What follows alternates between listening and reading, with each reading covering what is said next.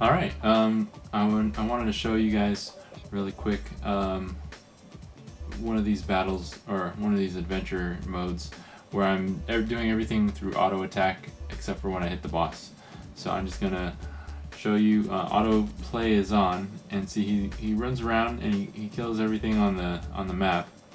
If you're strong enough, this works really well. If you're not, then it doesn't. But at least you're not spending time wandering around and doing anything, trying to find these enemies. And you still have the ability to take control. So if I wanted to, I can move him around the screen. I could also make him defend, or use a special move. So it's not complete autoplay, but you know, it just assists you in playing. I don't know, it's the lazy man's button. And this is all part of the game. So now I'm facing one of the bosses. I'm going to hit the skill. He's going to do the skill and follow up with the combo. He's going to knock him down. I'm going to use the second skill. And then my last skill.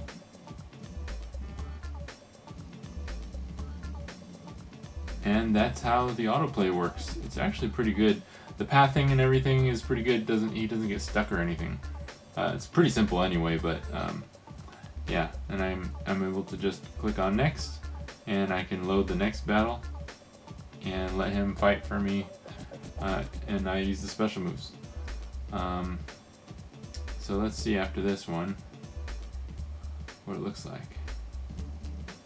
So he's on auto attack again.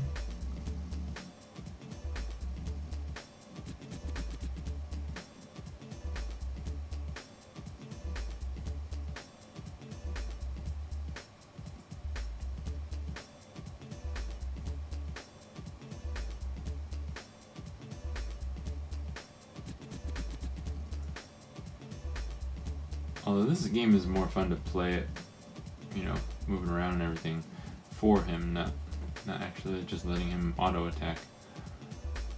But if you want to do auto attack, you can.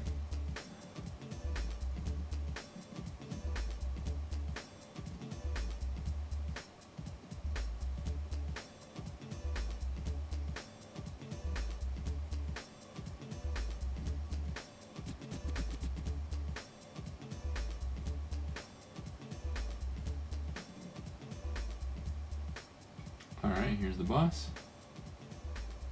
Give him a few hits in and then use a special move.